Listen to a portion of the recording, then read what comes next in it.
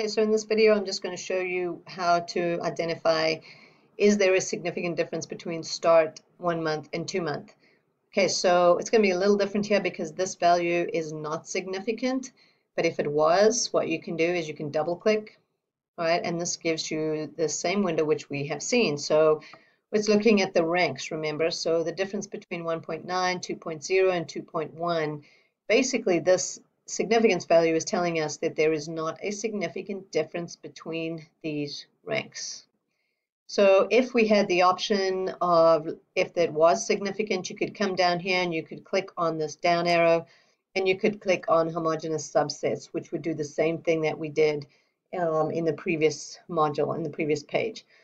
So for now, all we know is it's comparing 1.9 to 2 to 2.10, and there's not a significant difference. And this is the post hoc or the post initial analysis for a Friedman's ANOVA.